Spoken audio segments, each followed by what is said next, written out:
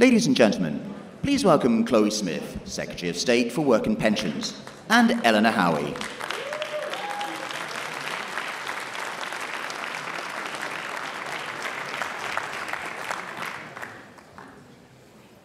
Good afternoon, everyone. It's a pleasure to be here with you this afternoon and to have this opportunity to speak with you.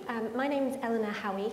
I'm the CEO of a company called Valiant Lingerie, in which capacity I have the opportunity to work really closely with people who've been infected by issues like a diagnosis of breast cancer, for example, and in the future, moving forward, with people who have other functional requirements. And it's in that capacity that I've had the pleasure of meeting the next speaker, who I'm going to have a chat with today, Chloe Smith. So without further ado, I would like to take this opportunity to introduce you to your Secretary of State for Work and Pensions.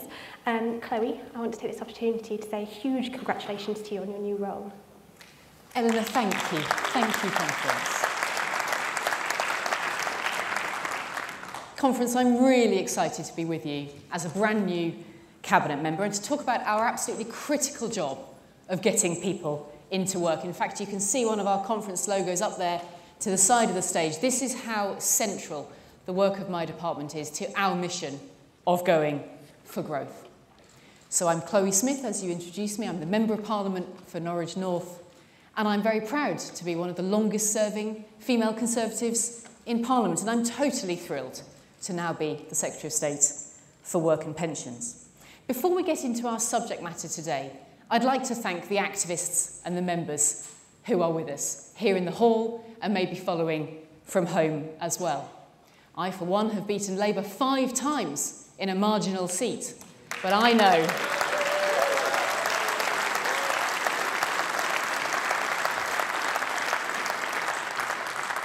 that can't be done without you. So thank you to all of our members and activists and voters and supporters. And the same is true up and down our country. Eleanor, I'd also really like to thank you for joining us today. This is your first experience of a party conference, and you are really welcome with us because you're a very inspiring person in what you've done with your business. I find that venture you've taken really inspirational, both as an entrepreneur, of course, but also in terms of what you do. And we share that experience of the impact of breast cancer, and as it's Breast Cancer Awareness Month, let's say to people who may be following us today that it is an opportunity to check for signs that might be there and to then go and get that seen to at the first opportunity. I think you also show how women can carry on with confidence from what may then follow, and I want to use my role as the Secretary of State for the Department for Work and Pensions to also help people to return to confidence and to return to work when that's right for them. Maybe they'll even consider following your steps into setting up their own small business. Thank you, Chloe. Thank you for those kind words. And we have spoken about our shared interest in empowering women to feel confident. So it's great to hear. One of the things I'd like to hear from you about is what role you see the DWP playing in tackling the challenges that face our labour markets at the moment. I think these challenges are absolutely central, Eleanor, to where we are as a country, and the DWP has a critical role to play in this. I'd like to thank my team at the DWP, and many are here in the audience. My ministers, Victoria Prentice, Alex Burghardt, Debbie Stedman-Scott, Claire Coutinho, our fantastic PPSs, David Johnson and Jerome Mayhew, and our whips, Joe Churchill and Byron Davis. Now, our focus, our mission, will be to help people to start and stay and succeed in work. And by doing that, we drive the economy. We need to help businesses fill their vacancies. Now, there may well be people in the audience here today, especially as it's business day at Party Conference, who have had direct experience of this. You may be sitting here having run your own company and thought, I need talent, I need to be able to recruit and to retain. And whilst unemployment is at its lowest rate for 50 years, which we should celebrate, vacancies are nonetheless too high.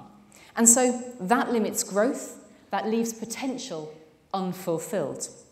My department will be helping to rise to that challenge. We want to help claimants into work, and we want to support those who are known as economically inactive. Now that means as many as 9 million people in our country who have not recently been looking for work. We need, as Conservatives, to focus on what people can do not what they can't. And we will be doing that as a department. Now, we're already making changes to help people to find more hours and to earn more. That's critically important at a time when people are very anxious about the cost of living. And of course, it's also true that part of our department's mission is to help more people into work, which in turn means that with a sustainable tax base, we are able also to make sure our public services are on a firm footing for the future. Great, thank you.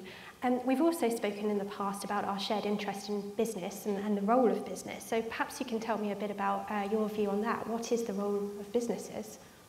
Of course, also absolutely instrumental in this, because of course it's businesses' own vacancies, and we want to be able to play that role to help British business to thrive. Now, how do we do that? We are supporting businesses, of course, with our plan for growth, and you've heard the Chancellor and others, and I think you have the treat of the Business Secretary coming shortly this afternoon as well. And that includes the supply side reforms and the many projects we'll be working on up and down the country to get things moving. We're also supporting businesses with their energy costs, just as we are supporting households. But we know in turn, of course, that businesses want to be able to take people on, and businesses know that that means they will have to skill people up, they will have to invest in training. I would also point out the virtuous circle between health and work, and this is something my department will be absolutely focused on doing, because work is very good for one's health, and health is critical at work, and businesses know this, I think, for their employees. So to have people start and stay and succeed in good work, British businesses will be thriving as well. Thank you. I think that leads really nicely onto something that's close to my heart and I know is an interest of yours, and that is what we can do to ensure that people who have disabilities or are facing health conditions to support them in playing an active role in the workforce. You're absolutely right about this, Ellen, and it really is a passion that we both share, and I'm absolutely sure shared also by the audience here today. And indeed also I know something that a lot of businesses are beginning to focus on, and in many cases extremely successfully. Let's not forget, of course, that actually we've seen a great milestone passed earlier this year where we surpassed a manifesto commitment. We had hoped we might see 1 million more disabled people go into jobs over 10 years. In fact, that target got smashed in just 5 years. So this shows a number of factors at work, but also is something to be very, very proud of. Now, over the past 3 years, looking a little more widely, we do see rising inactivity, driven by increasing numbers of people leaving the workforce due to health problems, and also some different choices being taken by the over 50s. We, of course, want to retain that talent. And I believe there is much more we can do to help people get the chances that they deserve, because, of course, as Conservatives, that is what we believe in. Everyone needs the chance of a good job. When I was the Minister for Disabled People, I saw, as an example, how deaf people were too often left out, too often excluded in work or in education or in wider society. And that's why I was so proud to help lead the changes represented by the British Sign Language Act. And can I also thank our interpreters who are with us all through the conference. Now, there's much more to do.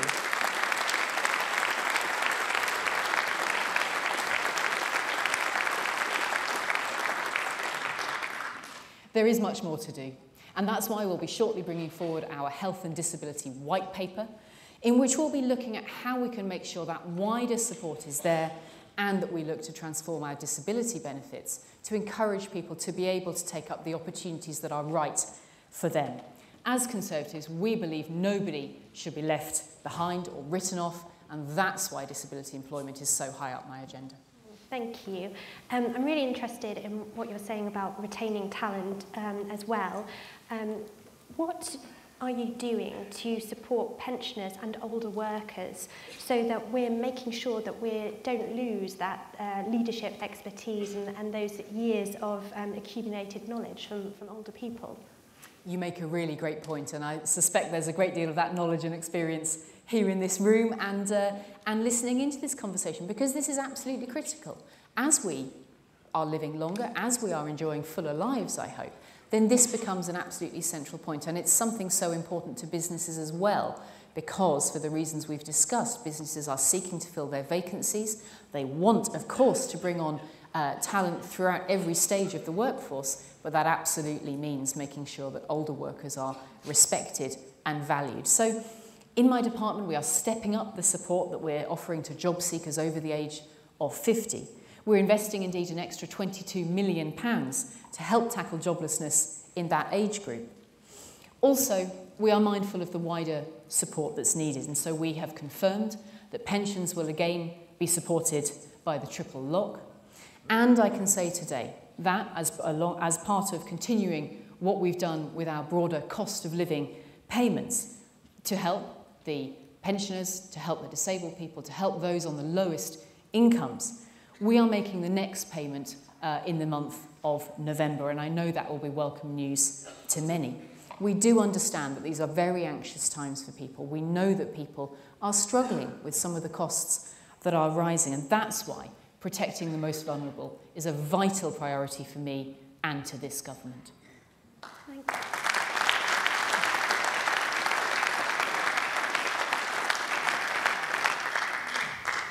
Thank you so much, Chloe. It's been really great hearing about everything that you're doing and about your ambitions for the future.